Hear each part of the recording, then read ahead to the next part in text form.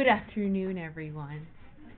Alright, so today we are going to talk about the difference between population and samples, okay?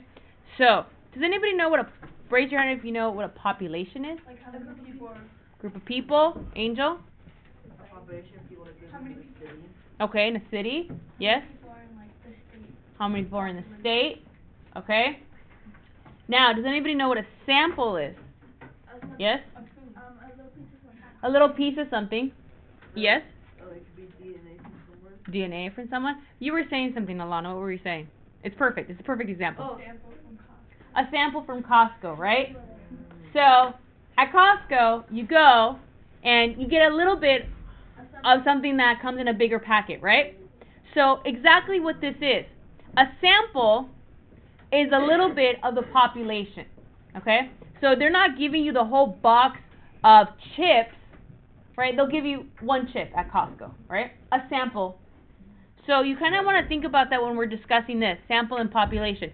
Sample would be the whole thing, and then sample is just a little taste.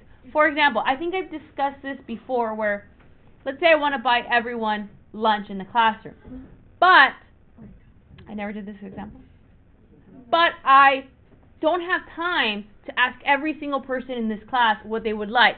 So what I do, I don't ask the population. The population would be everyone in this classroom. I choose a sample, like I'm going to choose Team 5, and I'm going to say, hey, Team 5, I'm going to ask you, do you want McDonald's or In-N-Out? So, David, what would you like? McDonald's or In-N-Out? Okay, yes. So, Carolina, exactly. Based on my sample, they all said In-N-Out, so I'm buying everyone In-N-Out. But some people in my population, like Carolina, I'm like, oh, I didn't want In-N-Out.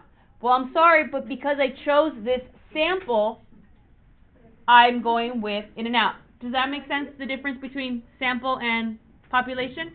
We're okay? Now, that's the first part of the lesson. The second part of the lesson is this.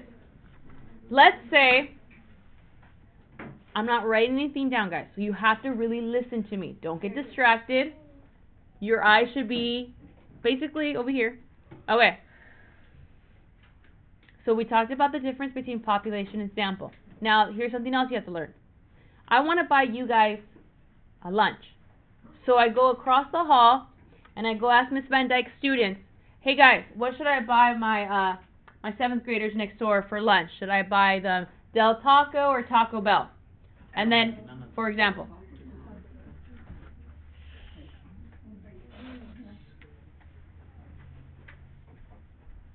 is that the correct group to ask? No. No. I have to ask the people who are involved, right? What do they have to do with us? Right now, nothing, right? So, when I ask a population or a sample, I have to ask the right people, right? Is it okay for me just to ask all the girls? No. Right? Is it okay just to ask all the people who have A's in the class? No. You want to choose, if you're choosing a sample, you want to choose a sample that's fair, that represents about everyone in the class. I chose 5. It was 50% girls, 50% boys, so that's good. I chose them at random. I could have chosen any other group, but I just decided to choose 5. Is it okay for me to choose Van Dyke's class? No, that doesn't represent us. Okay, so sample is small amount, population is everyone, and you have to make sure that you're asking the right people. Has anybody heard of the word biased? Yeah. What does that mean? They have their own opinion. You have your own opinion? I swear I talked about it before. The basketball team or something like that? No. What did I... Okay. What sport does the coach prefer better, and you said that you're good at the basketball team. Yeah. Okay.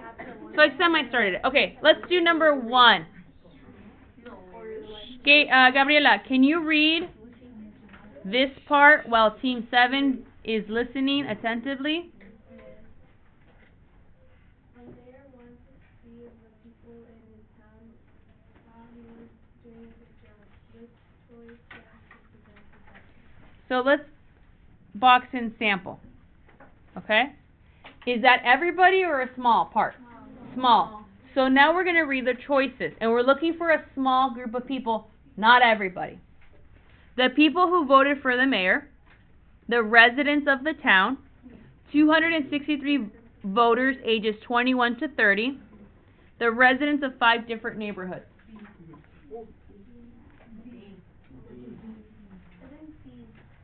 Okay. Why? A is wrong. This is a biased group because if you voted for him, you're more likely to say he's doing a good job. Well, no, I mean, let's focus on this. Okay? What's wrong with C? Because too many people. No. Yes. Of certain age. Now, do you think if I ask the young people, they're going to have the same opinion if I ask someone over 50? No. Are they have the same opinion? No, they're not, right? So if I choose just these people, they might have a different opinion. So we're not going to choose them. So it's between B and D. B. Now, it is a sample. B. B. The residents of his town would be a population. Oh. The residents of 5 different neighborhoods, well, technically we don't know how many neighborhoods. It could be 10. So D is a sample.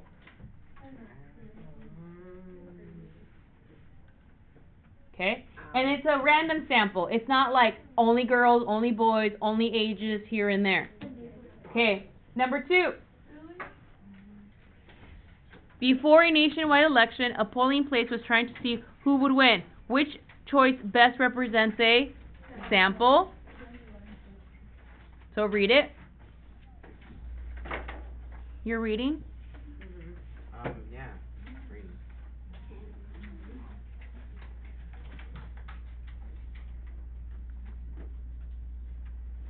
What do you guys think? It's not A or B. It's not A or B because it would be males. Here it's over age 50, right?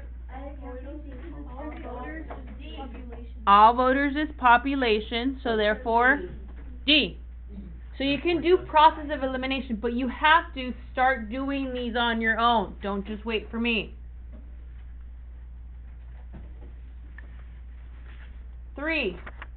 A store owner tracking how much kids spend each month on toys. Which choice best represents a sample?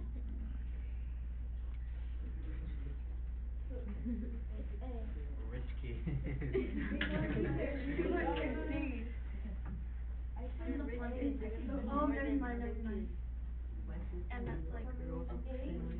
So correct answer is A.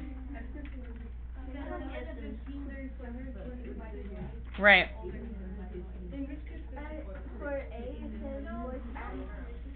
Yep. Boys and girls were good. And they're in the store. So it's good. Okay, number 4. Good. Now focus on number 4. A beverage company wanted to see if people in the United States like their new logo. Which choice represents a population? Yeah, every person in the United States. Why would you ask the employees of the company? Because of all the others, yes, or you're fired. Right. No. Plus it's a population, so it's everybody. Not a sample. So like the population equals Everybody that you're talking about. So since I'm talking about people in the United States, I'm going to choose everyone in the United States. If it said, oh, everyone in, Canada, you're like, but we're talking about the people in the United States. Okay? Choose the right population. Alright, the next one. Number 5. Let me give everyone a chance to read number 5.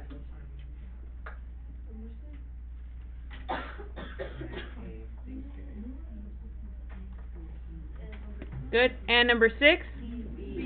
B.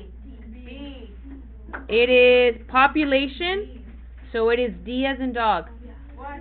Oh, every person. Population. Not 3,000 of them, but everybody. Alright, do the back. Yeah, because I don't want to ask anyone who didn't buy the album. Well, yes, 10 years ago when this worksheet was created, there wasn't a lot of streaming like there is now. Okay, the back looks very similar, but the difference is sometimes they'll ask you for population, and in the back they ask you for sample, so you just have to read it carefully. It's the same like setup, but just figure out, are they asking sample or It's population? kind of the same as the back. Yes, but not the same answers. They're slightly the same, but just like a bit of different wording. So, which choice best represents a sample, not population? B. Last time it was population. This time it's sample, so the answers are different.